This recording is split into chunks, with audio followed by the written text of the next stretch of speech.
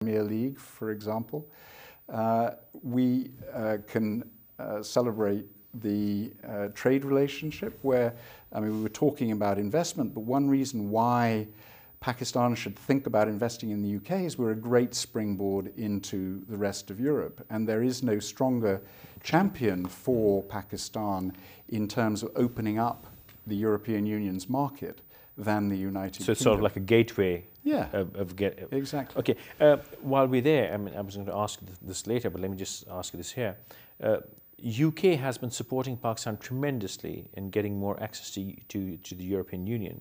Shed more light on that, please. Yeah, I mean, it's a really hard grind because there are lots and lots of very real commercial interests engaged. But our strong belief, which we know is strongly shared in Pakistan by the business community and government, is that what this country most needs is trade rather than aid. We need to see Pakistan on a level playing field with the rest of South Asia, trading into the European Union, and for that matter elsewhere, into North America, for example. So we have fought to persuade our European partners to open up the European Union market to Pakistani goods. The first step has been to make the case for an ad hoc market easing in response to the economic difficulties caused by the disastrous 2010 floods in Pakistan. Yeah. And that, as I say, it's a hard grind, but we have finally got that through the European Union, the European Parliament, and now, at long last, the World Trade Organization. And I think that on Tuesday, the 14th of February, we will see the final WTO sign-off on that package. The next step, which we are already at work on inside the European Union, is adjusting the European Union rules for something called GSP+, which is a set of rules governing market access for developing countries, which, because of the way the rules have been drawn, has until now excluded Pakistan. We want Pakistan inside that as soon as possible. We being the United Kingdom. We being the United Kingdom. And if I may ask, why have the rules been such so far that they have excluded Pakistan? It's not been directed at Pakistan. Of that I am satisfied. And these are not rules directed just at South Asia, but globally towards developing countries. But it is Pakistan's misfortune, in a sense, to be just slightly too wealthy per capita to have triggered participation in this scheme earlier on. We want to change that and make sure the rules do include Pakistan. When you say we want to change that, was for a moment like you're going to take per capita down. That'd be scary. We'll just lift the threshold. No. That's the easier way of doing it. And I mean, for the United Kingdom, because of all the ties we have between us and Pakistan, it is extremely important that this amazing country should flourish. It faces very significant challenges. We would like to do what we can to help in a small way this country overcome those challenges, because unless Pakistan is flourishing, we are not truly flourishing either. And that applies above all to Pakistan's economy.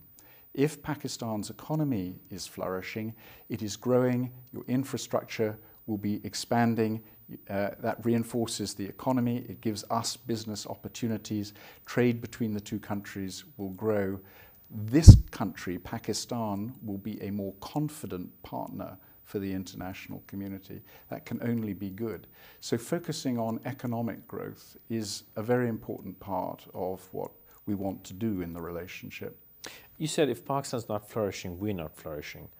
I'd like you to talk more on that, because the assumption or the first guess is, why does UK really need Pakistan, the much larger and more stronger partners out there? So why Pakistan specifically? And I'm not saying this just to create a ripple here, but that's a question people would want an answer for. Well, I think you're too modest in a way. the UK may look like a country far away. I hope our Celebrating Connections campaign will bring us a little bit closer in Pakistani minds.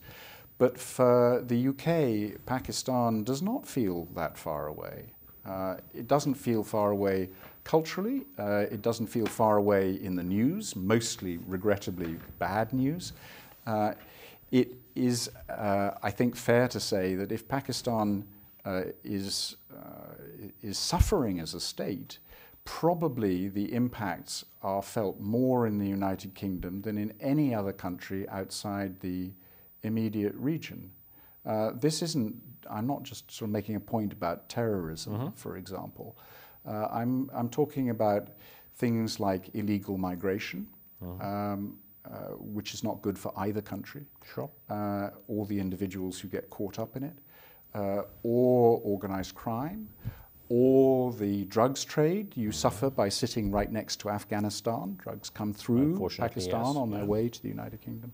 So there are many reasons why, because we are so joined up as two countries, our futures and our fates are tied together too. In good and in bad, and in health good and in bad, happiness. exactly. For sickness and for health, yes, that's right. I guess it is a deeper marriage than one would assume. I'd like to take a short break here. Adam Thompson, His Excellency the High Commissioner of Britain, is here with us. Let's take a short break.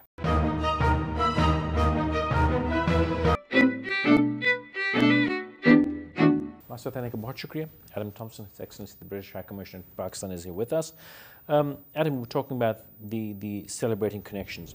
I know personally that you are spending a lot of money in education, and you've said you're helping us with trade. Now, when I see culture, development, and sports, you're being very generous after what we've done to you. I don't know how you'd help us. We've had our day, and you've had yours. What about development? When you talk of development, the first thing I'd like to ask is, would you be investing in infrastructure? Would you helping us? I mean, how would you be helping us there? There are three big areas where we are trying to make a small positive difference. One is in education. I'd like to say a bit more about that. A second is in maternal and child health. And the third is trying to offer some practical assistance in growing the Pakistan economy. Those are the major areas of engagement.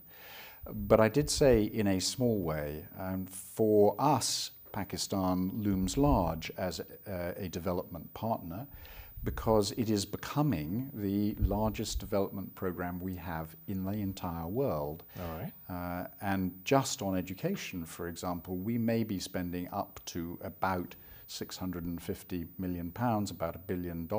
You do the rupees for me. Between now and 2015. For us, this is a large program. For Pakistan, it's a small program. The total international development assistance to this country is about 1% of your gross domestic product. Pakistan is not aid dependent. So our interventions as a development partner need to be ones where we're really adding value. We think that education is one such area where we can help Pakistan make a real difference for itself. And we're focusing on the unglamorous area of primary education and the simple task of trying to get more 5 to 9-year-olds into primary school. Barely 50% see the inside of a classroom today, and probably less than 50% emerge functionally literate. True. That cannot be good for any country in the global knowledge economy of the 21st century. And as I said before, we need Pakistan to flourish. So although education and primary education is not a magic wand that is going to fix every problem, it is an area where we think we can help make a difference. And as I say, it's not so much about building classrooms, although we are doing some of that. It's not so much about providing textbooks, although we will provide 6 million textbook sets over the next 4 years, 3 years now.